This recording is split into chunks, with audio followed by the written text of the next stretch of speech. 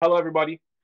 My name is Jelani, and welcome to the 32nd episode of the DeSci Rising series, put on by DeSci World, where our goal here is always to provide an opportunity for many of the wonderful projects on our growing DeSci World dashboard to just formally introduce themselves, update their progress, highlight their achievements, and just generally engage with both the DeSci world and wider DeSci community. Now, the idea behind all this is always that at DeSci World, we very much believe that more than the tech, more than the funding, it is the community leveraging these tools that is essentially is what is going to usher in many of the changes that we are looking for DeSci to bring to the various legacy STEM industries. Now, in today's episode, I have the pleasure of speaking with Kevin Webb, who you see up here on stage, who is the actual founder of Etica, which is a community driven blockchain that aims to fund open source medical research without the need for intellectual property. And this is actually really interesting perspective. And so, with that being said, welcome, Kevin, and thank you for the time for taking the time today to help us learn more, not just about yourself, but also the extensive work being done at Etica. Hi, Jelani. Nice to be here. And it's a very good pleasure, and I hope we can cover very well because there is a lot to say. Absolutely. I think I went through, I've been going through you guys' website, and there's a lot going on there, a lot of really interesting initiatives, and it's like an ecosystem all into itself. It covers financing, intellectual property, not so much as an actual patent, but the idea behind it, scientific discovery, innovation. I think there's a lot to really dive into, and I feel like Etica doesn't get the attention, as much attention as other projects in the space, and where hopefully from this we can kind of spin that up forward and get people to engage and leverage these tools, this very active tool that can be used to help further their funding or further their research. Um, so with that said, how about we start all the way back from the beginning and we kind of go into introduction. So Kevin, I'd love to hear what your parcours, what your trajectory has been that has led you to where you are now in the Web3 space. How did you get involved in Web3 and where did that start? Yeah. First of all, I think the very important point, to understand about HK is that it's a community-driven project. So the only thing, I did is make the technical thing, the code, and then I published the white paper back in 2019. And slowly, people have seen the white paper and the community has started to grow. So right now, we don't have any companies. There is no private company behind Etica. It's completely open source and it's 100% community driven. So, I mean, my position is not very important because the goal, is to truly create a neutral protocol that is controlled by no one and that is completely censorship resistant. So this is something very important to know about HK.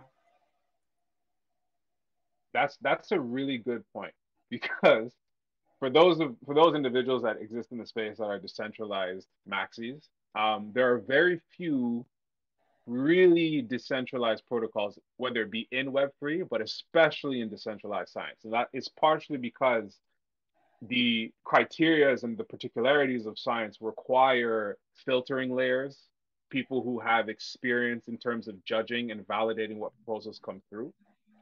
Be that as it may, I think Etica, at least based off of what you just said, and I love how you extricate yourself as being, I'm just the creator of the code. The community has kind of taken it upon itself, and Etica has become, what it is from the perspective of the community.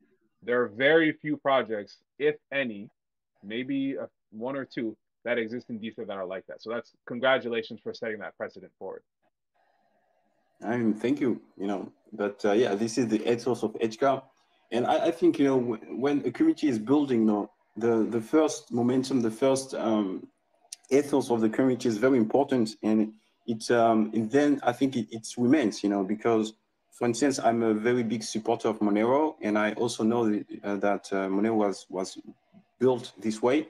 And today it's still something that is very profound within the community. So I hope that in the future, when Etica will grow and it will become much bigger, that this ethos will remain, that basically anyone in the community, when someone has an idea or someone wants to take something in charge, There is nothing preventing it. There is no like private entity. Everything is fully open, and this is the way we are organizing ourselves right now. Magnifique. So decentralized minded from inception, or I guess for the people from inception. It's a great thing. But still, my first the initial question is how did you get there? So what led to you creating the code base that would give rise to Etica? Yeah, for sure. So basically, I was involved in blockchain since 2014. And so first I was into the Bitcoin ecosystem, and then very rapidly, I identified Ethereum technology. And so back in 2015, 2016, I was in the first developers in France to discover the Ethereum blockchain. So I've seen, the first project that started on Ethereum. It was like Slack. There was a DAO for trying to make a slow kit, trying to make a kind of Airbnb decentralized. And so I tried, very early to identify the potential use cases of blockchain and for which industry it could be the best. And when I had the idea, to implement a blockchain for this particular problem of intellectual property, it's like everything, everything was very clear that it was something very important to do. And it was the right thing to do. So back in 2018, I started to work on this, and I even tried to get an appointment with some researchers at Institut Pasteur in France back in 2018. And then I coded the smart contract in 2019, and the white paper was published also in the Satoshi Nakamoto emailing list in 2019. And yeah, this is basically, how we started. It's just trying to connect with this particular issue. And yeah. Awesome. And so are you a scientist by trade? Does your background stem from the biomedical field in addition to computation? Yeah, I mean, I'm not a scientist. I'm not like, I don't have a degree in science, but I've always been interested in science. And when my school, I was into the scientific fields. So I have this experience of science, but I'm not like, I didn't go into like making a degree in science. But I have this, this mind of curiosity and science, all of this. So right now, I think with the emergence of new technologies like AI and other technologies, I think we are going to see a lot of breakthrough into science. And it's also important to have a kind of different viewpoint when it comes to science because I think right now, because science is not enough open source, so we do not share enough ideas. And I do feel like the way we are doing science today is too much closed. So there are not enough variety in the ideas of people. And also, I don't expect only scientists to go into Etica because, as I said, this is completely open source and open to everyone. So this is more like the fact that there will be a variety of ideas and people that have never been exposed to this kind of problems as well, they can submit new ideas and new proposals. That's amazing. I think that speaks very much to the ethos of DeSci, right? As somebody who is not, well, personally, I'm a scientist, but for yourself, as somebody who is not necessarily a former trained scientist, but coming in and seeing a problem in society, it could have been any other problem. But putting forth the initiative to actually build out a platform that addresses that and then allowing it to be, or building it in such a way, or leveraging decentralized tooling, which allows it to kind of take on a life of its own and evolve through community engagement. Yeah. That in and of itself is DeSci, right? That's the whole premise behind DeSci. So exactly that. People can come in, not I imagine they can fork the code, but they can also propose internally to the direction. And I noticed as an example of this, Etica in the white paper talks a lot about biomedical implication. But I imagine that this tool case, this tool set is applicable to anything. So whether I be in anthropology or astrophysics or space, anybody can leverage this code base, this tooling to help fund their research proposals. I think what you just said, this is this is very strong, because exactly, because uh, I think, the Etica white paper, as you said, it introduces a new system to basically fund any open source initiative through a mechanism that does not require intellectual property and that incentivize its participants and its community to engage in this research process where basically each part does not have like they do not have to have a common thing common. I mean, they don't have to, they can be counterparts, they can have no relation between each other, but they can still engage in something that makes sense in a common goal to make open source research. So as you said, this can be applied to any industry. uh, the reason HK is um, focused on the medical research is because I think this is where the intellectual property has the more important role and the most important impact. And this is where we can have the more impact, to open science, because right now we know with the journals, with the economy of the world economy and of intellectual property, there is a lot to do. So let's talk about that. Let's before we get into how Etica works and what the user interface is and how can somebody come in and leverage the actual platform. Let's take a step back and talk about the mission. So, what is from your perspective, what is the issue with intellectual property as it relates to, in your case, biomedical sciences? What is it that you're trying to solve for by building Etica? Yeah. I mean, I think this is mainly twofold. I think there are a lot of issues, but there are two main issues, I believe. So the first one I think is about efficiency, because I believe that open source is much more efficient than any closed system. So the cost for society of not having something open source is that basically we could potentially find cures and treatments much faster, but we do not because the current system is not efficient.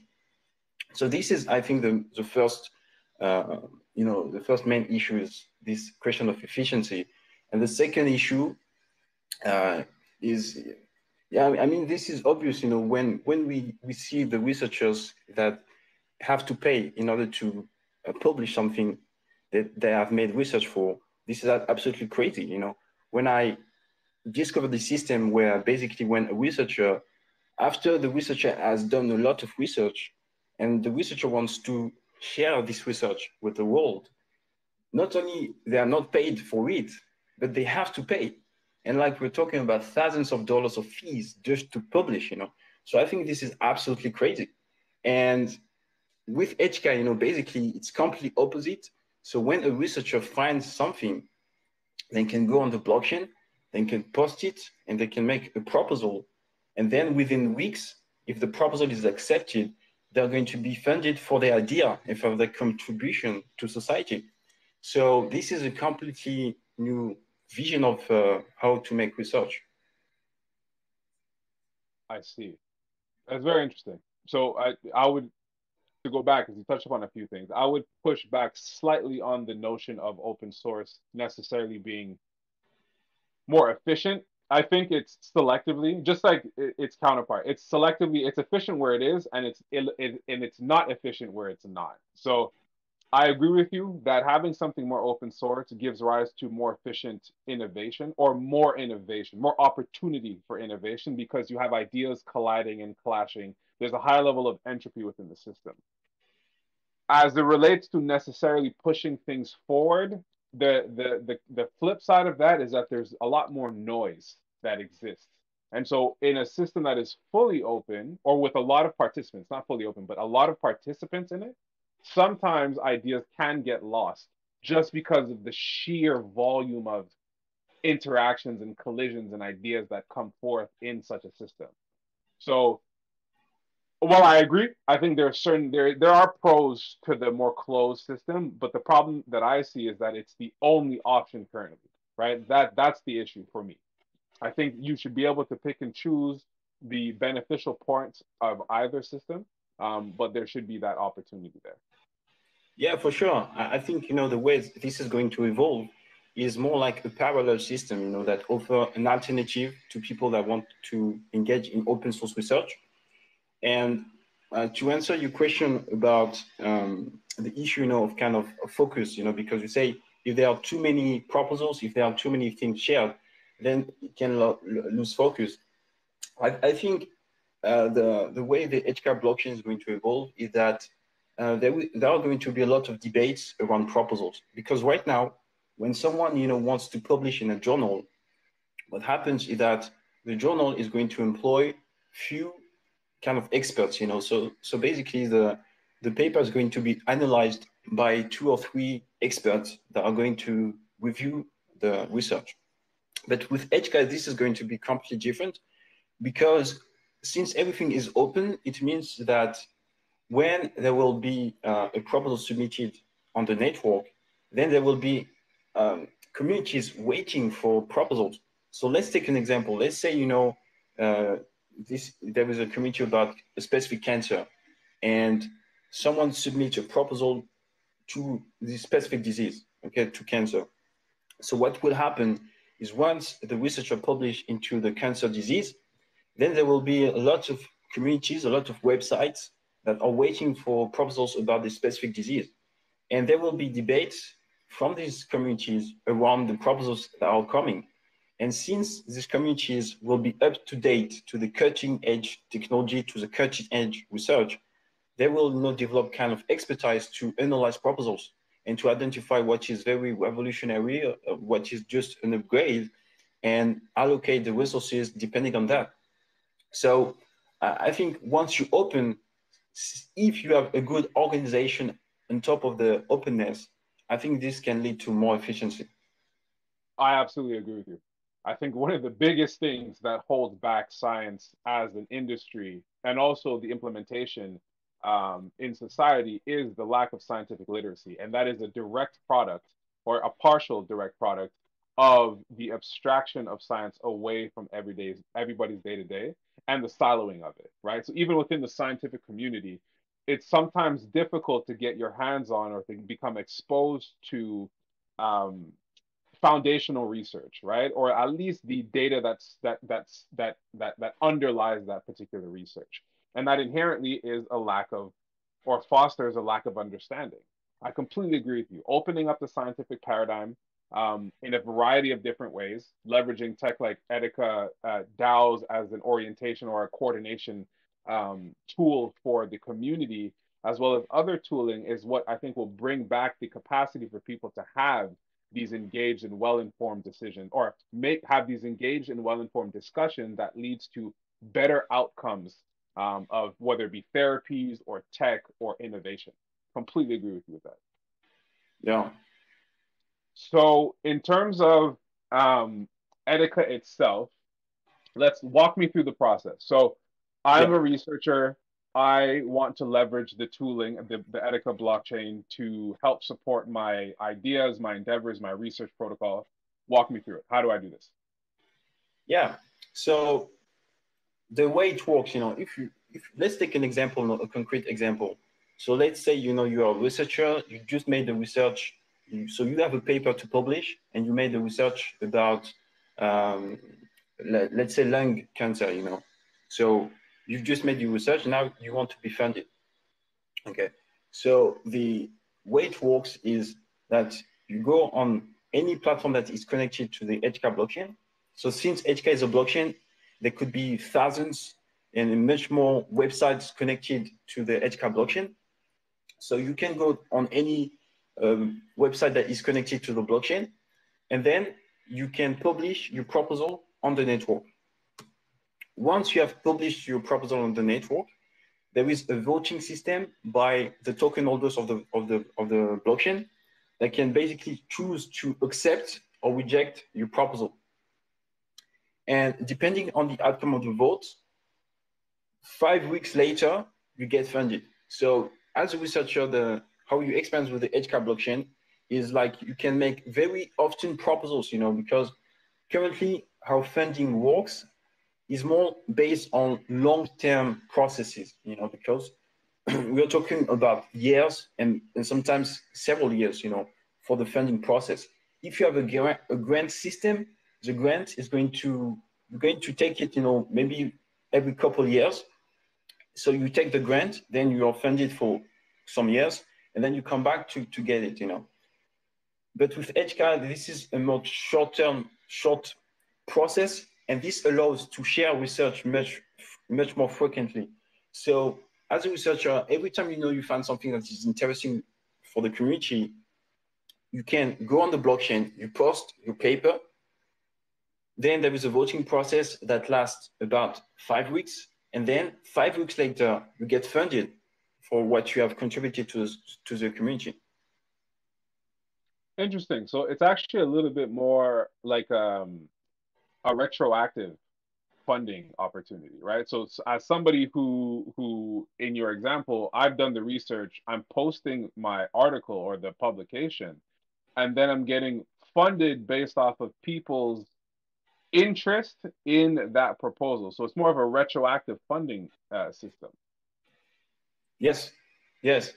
It's not like a grant system where you get funded before you make the research. It's more like you have to have something already, that is good for the community and for the research before you can get funded. Interesting. So this now starts to fall into the realm of the quote unquote hyper certs or hyper certs equivalent, which is a slightly different variation of this idea of public retroactive public goods funding that is coming out of Protocol Labs. Interesting. So okay, and in terms of the actual size of the funding or size, I guess in this case, the reward for contributing to scientific knowledge. I imagine that the more you submit proposal, the smaller the bounty or the smaller the amount or the smaller the financial value of that funding or that reward is. Or is that somewhat like how does that work within the system? Can you repeat your question? So if I come and I post my proposal, Yeah. and I only post one proposal, what's the total value or what's the value of the reward that I can expect to receive? Yeah. So what the protocol does, so first of all, the protocol has its own currency. And so this currency is issued by the neutral protocol. And so what happens is that every week there is a fixed amount of this currency, which is named Etica, ETI. So this currency is issued by the protocol every week. So there is a fixed amount issued by the protocol. And what happens is that anyone can submit proposals to get a part of this reward, of this weekly reward every week.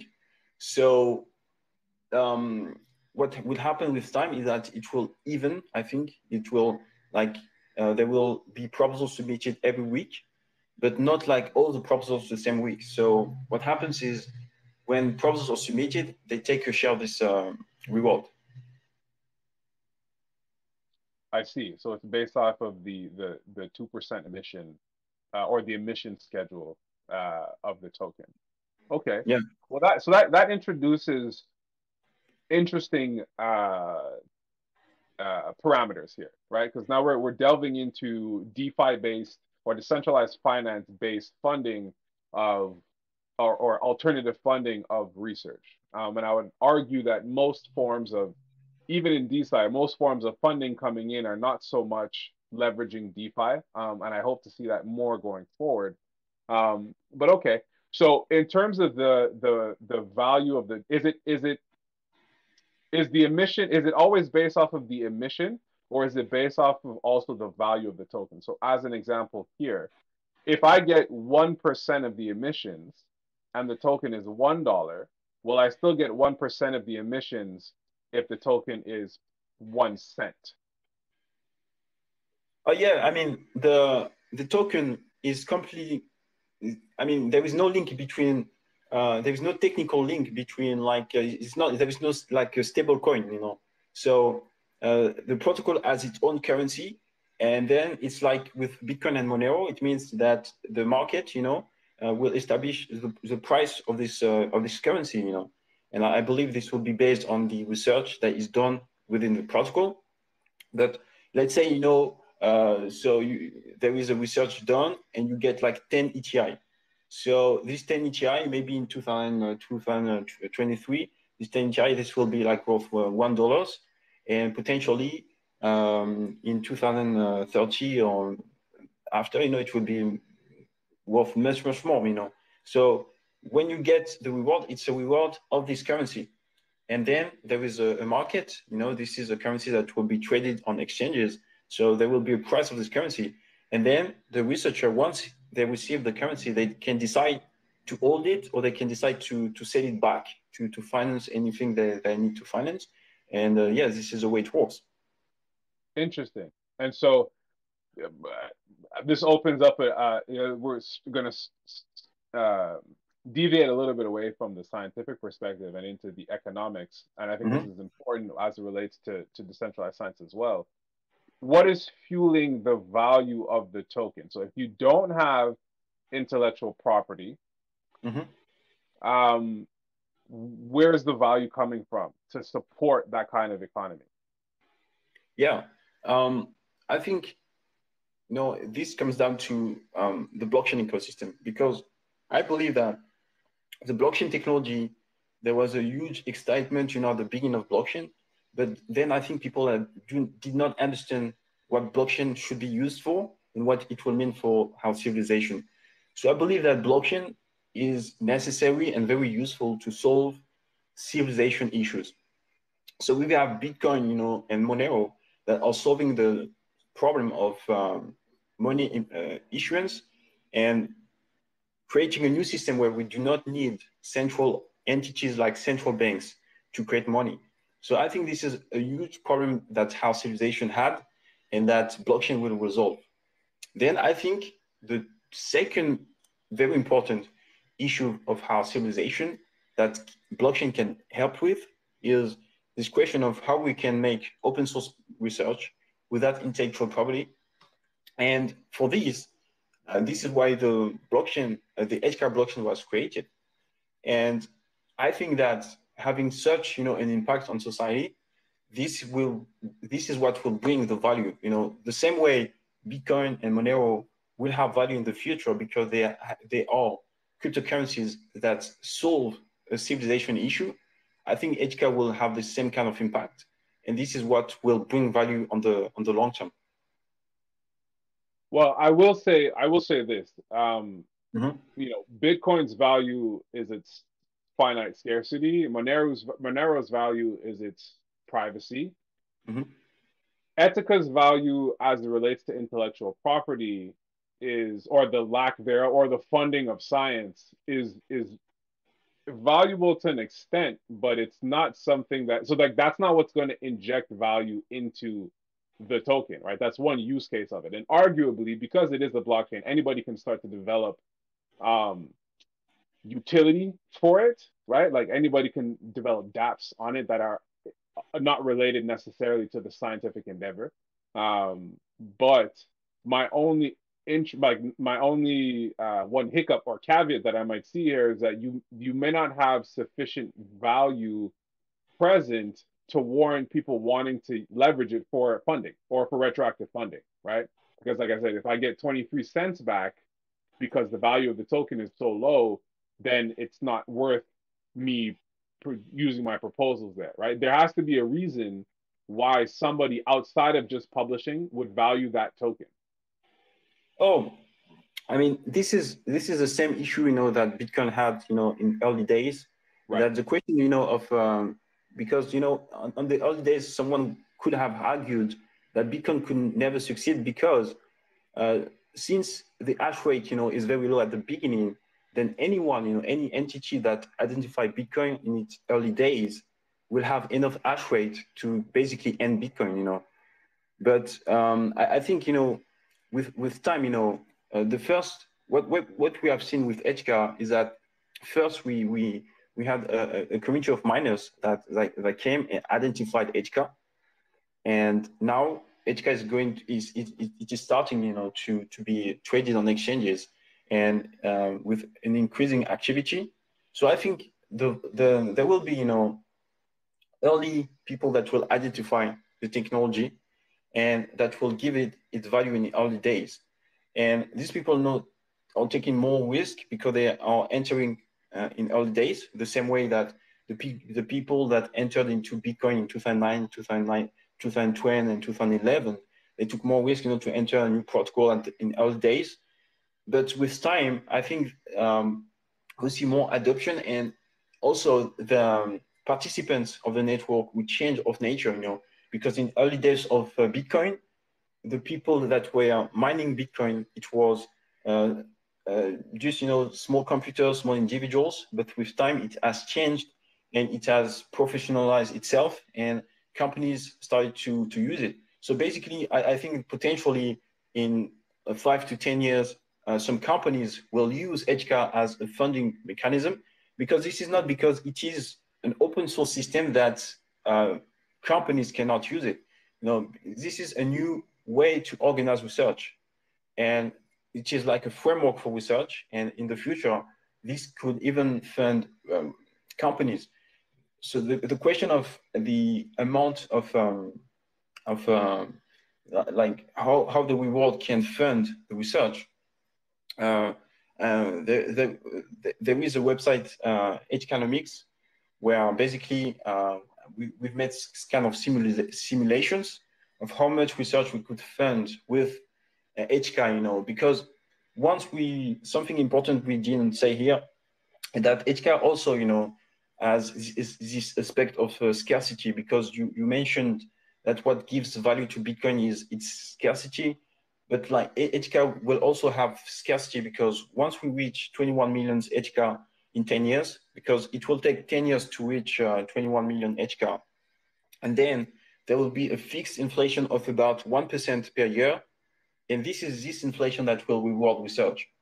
So Etica will be also extremely scarce. People can use it as a store of value, but in addition to the store value, they can use Etica to um, orientate research and to leverage, the research, the open source research. Awesome. That's good. And I did notice that you had different links on the website, and I highly encourage everybody to go check out the website, detailing different aspects. I didn't know that the economics one was specifically for a simulation run in terms of how that works. That's really cool.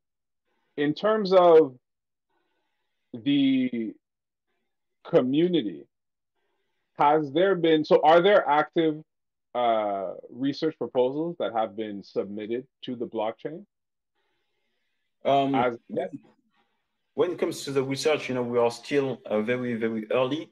So I think the first year, has been a focus on the blockchain, just getting the blockchain started with the whole ecosystem, which is already, something very, very hard and harsh. But I think on this step, this is a huge step that HK has done, Right now, the hash rate, everything has increased, and we have more and more people that are joining the blockchain.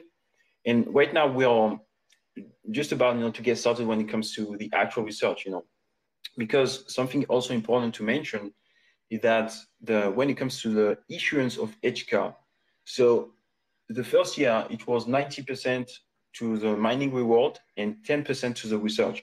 So yes, something that should be underlined is that there are basically three ways to get Etica right now. Is first to mine it, because this is a cryptocurrency that can be mined the same way Bitcoin and Monero can be mined. So this is very, like decentralized, no entity, and anybody can basically plug a computer and mine some edge cards.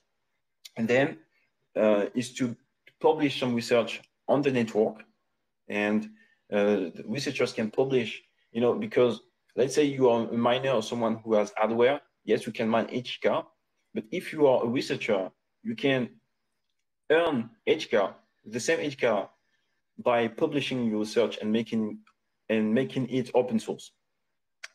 And then the other way is to vote on proposals. When people vote on the proposals, there is a world system um, that allows, to reward also the people that voted on proposals. And the last way, is to buy the cryptocurrency on exchanges. So these are the main ways to get HK.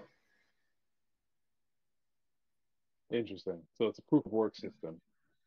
But I forgot why I came back to this one, because can you repeat your question? I actually forgot what my original question was. It was around. I mean, essentially, we were going around the value of the blockchain and the proposals moving. Oh no, sorry, it was the uh oh, I lost it. I lost the reason why. Okay, no, no problem, no problem. It's fine. We can move Yeah, forward. Oh no, my question. Sorry, my question to you was: have there already been scientific proposals submitted to the chain? And you said that yeah, no, currently it's in early stages and you're working like right now the miners get the lump sum of the emissions, but obviously as liquidity starts yeah, to yeah, yeah. That's it. That's it. increase, Yes, right? yes, that's it. Yes. So yes, so the first year there is 90% that goes to the mining reward and 10% to the research process. The second year there is 80% that goes to the mining reward and 20% to the research. And the third year is 70% and 30% until the fifth year. So the fifth year it will be 50% to mining rewards and 50% to the research. And after the fifth year until the 10th year when we reach 21 million each car, then there will it's like 50% for mining and 50% for research. So with time, the incentive to publish research on HK is going to increase, because right now it's about 8,000 HK every week to reward research, and next year this will increase, to about 12,000, and yeah, until we reach 21 million HKs, and then there will be a fixed inflation of 1% per year. And that total 1% will go, or I guess maybe 90% of that it'll flip. 90% of that 1% will go to research, whereas 10 goes to miners, or what's that split once we hit that 21 Then million? then the reward to miners completely stops, and Okay. all the reward completely goes to research. Oh, so you essentially, after 21 million, you switch to a different consensus mechanism, right? Because no No, longer, it's still mining. yeah, But yeah, what? because there are two cryptocurrencies on the HK blockchain. Okay, So there is one which is HEI. This is a cryptocurrency that endorses the protocol and reward researchers. right. And the second cryptocurrency is called eGas. And so this cryptocurrency is what secures the blockchain. So the two cryptocurrency can be mined, but after we reach 21 million HEIs, HK will stop the mining process. And the only way to get HK will be to publish researches on the protocol or to vote on other proposals. And when it comes to what you were saying about what happens is that then the cryptocurrency that keeps going mining is eGas. So when HK stopped to be mined, it doesn't change the consensus mechanism because this is handled by eGas. Okay, I see. Interesting. Okay. But it is always so. Well, then what gets emitted? So the mining emits eGas. What emits the ETI? Now, this might be a naive question. I'm not a blockchain specialist, No, but no, this no. is I mean, these kind of questions are the ones that are the more like useful, for people listening, I think. And so don't hesitate, to ask any question you have. So um, there are two cryptocurrencies. So there is ETI and there is eGas. So they are separate cryptocurrencies, and each of them can be mined. So let's say if you want to mine HEI, you have to use a specific miner to mine it. And if you want to mine eGas, you have to use another one. And so to answer your question is when if in the future it's possible not to stop the mining process on HEI without impacting what happens on eGas, because they are separate cryptocurrencies, right. even if they are on the same blockchain. Right. I understand. Okay, I get now. Okay, that's really good. That's very interesting. So, in terms of uh, because it isn't open source and nobody's really directing the platform, my usual follow-up question is what's the roadmap? But maybe I can tweak it a little bit in terms of what does the community seem to be pushing forward? Are there any proposals? Are there update proposals like EIPs that have been coming out of the community in terms of what is the orientation that Etica should take? Yeah, something very interesting, is that since Etica has a very unique and innovative voting process to, to vote on proposals, on open source medical research proposals, we can use this system to also organize how the blockchain evolves. So right now, what happens is that there is a specific, like what we call a struct, that is called Etica, and so on the blockchain, there is a kind of a place where people can post exactly what you said, kind of EIPs, so improvement proposals to improve the blockchain. And then the same system that is used to vote on proposals, on medical proposals, can be used to vote on such proposals to improve the blockchain. So this is the way, this is going to evolve, is that when someone wants to change something on the blockchain, the process is to publish an EIP on the Etica blockchain. Then the token holders, they can decide to accept or reject the proposal. And if the proposal is accepted, then the change will be implemented into the blockchain.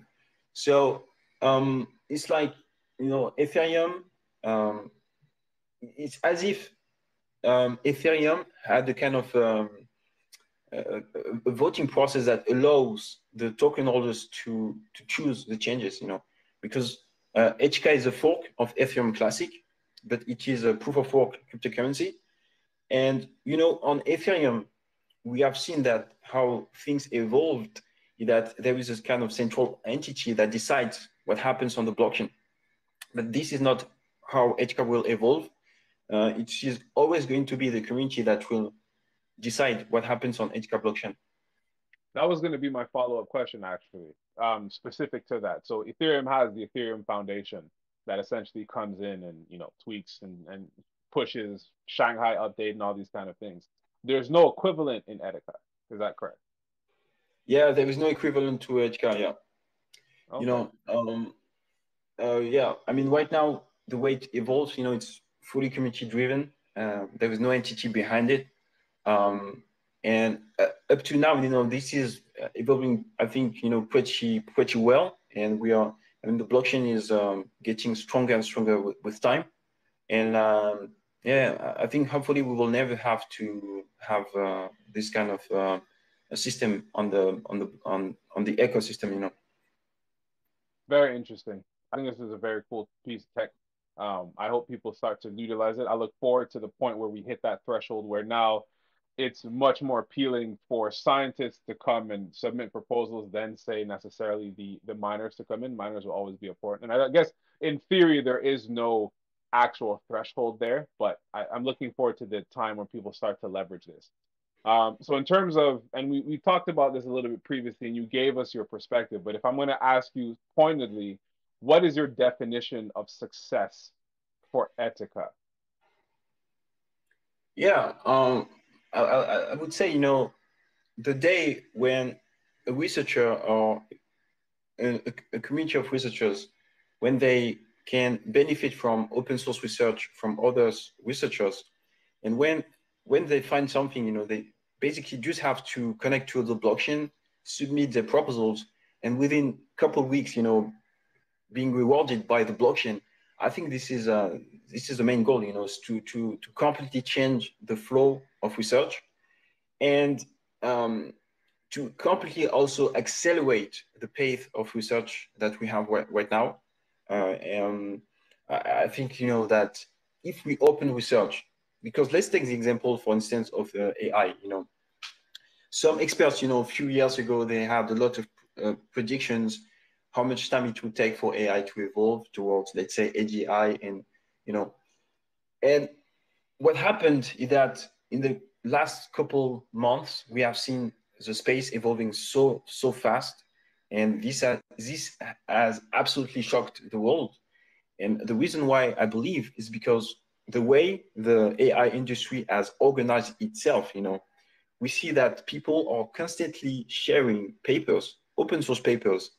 And I think this is what is driving the research in the background. And this is the main reason why this field is evolving so fast, because if it was a closed system like we have in the medical industry, and if it was driven mainly by intellectual property, where you have private companies working on their own thing and without sharing anything, I think like the pace of research when it comes to AI will be 10, if not 100 times slower, So the idea, is to create an incentive system that will enable people to have the same kind of momentum when it comes to medical research. Because right now, medical research, there are not enough people working on this, in an open source way. For instance, back in 2018 also, I discovered a project that was called Open Source Malaria. It was one of the first open source projects, for medical research that tries to create a treatment for malaria, but make it open source. And when I was in the project and all of this, like there was, let's say, like dozens of researchers, and they were not very active. Why? Because they did not have any incentive to take part in such a research process. But with Etica, in the future, we can have a system where any decentralized organization, any GAO, any independent researcher can basically plug into the system, submit their proposals, and get financially rewarded within a couple of weeks. And when people will start to share their research and what they found, I think this is what will completely accelerate the pace of research. Amazing. So yeah, the main goal, I hope, in my absolutely dream, is that Etica will find a cure for something as big as cancer, one day. That is a lofty dream, but I don't see why not. At least as in terms of being a part of the tech stack that helped fuel the discovery of that cure, I don't see why that wouldn't be the case. I envision a world, especially a decentralized science world, where a lot of entities or DAOs or communities leverage modularly all this tech that is coming out and piece them together. People have heard me say this, Voltron them, connect them together to yield the kind of outcome, the kind of innovation that we're all kind of hoping to see. And so with that kind of last piece, as we reach the top of the hour, how can the wider community help support Etica? Well, right now, Etica, is at the very, beginning stage.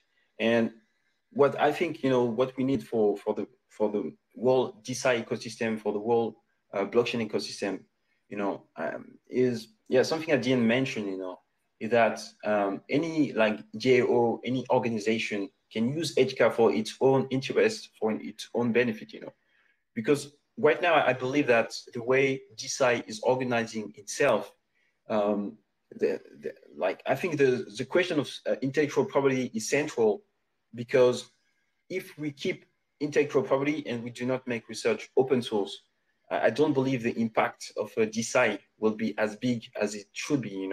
I think the main point is to open research, and when it comes to open research, then the main question is how to finance it, and this is what the Etica system is built for.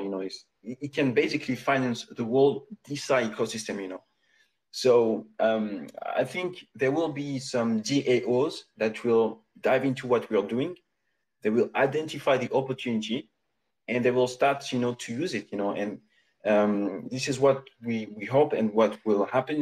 That some GAOs will basically, understand the potential that Etica can have for them, and then for the whole ecosystem, and to start, publishing into this blockchain, and then having more and more research shared in the Etica blockchain.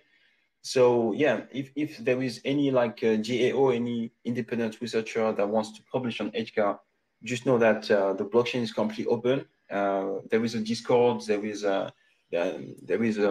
also Telegram. The community is very active, and the community will be very glad to be able to reward that research. and to initiate this kind of momentum. Fantastic. So, as Kevin said, check out Etica. Follow them on Twitter. Uh, Join their Discord, join their Telegram, join the community support. Whether you're a builder, a DAO, a community, this is a blockchain. This is not a protocol. This is a blockchain, which means that it is a modular technology that you can leverage for your means, whether it be funding or other sources, or other initiatives. So it's much more wide-reaching and flexible than we're seeing other more standalone concentrated DeSci projects. So please do check them out, Kevin. For yourself, we'd love to be able to showcase more of Etica. So as I mentioned at the beginning of this Twitter Spaces, we've recently announced the beginning of what we are calling the DeSci, the World of DeSci conference series. The first one is taking place in Belgrade, and the initiative behind that is to showcase some of the tech, or as much of the tech as possible, that exists in decentralized science that can help push forward this concept of open, accessible, transparent, reproducible science. So, Kevin, you are more than welcome to sign up as a speaker, or submit any information, whether it be a poster, a demo of Etica, so we can start sharing this with the wider scientific community, those that are not already within the Web3 DeSci space, and show them that there's a lot of cool tech out here that they can use, and to bring them on board. So you're more than welcome to be a part of this if you're interested. Yeah, thank you very much. I will definitely look into this invitation. It will be a great pleasure.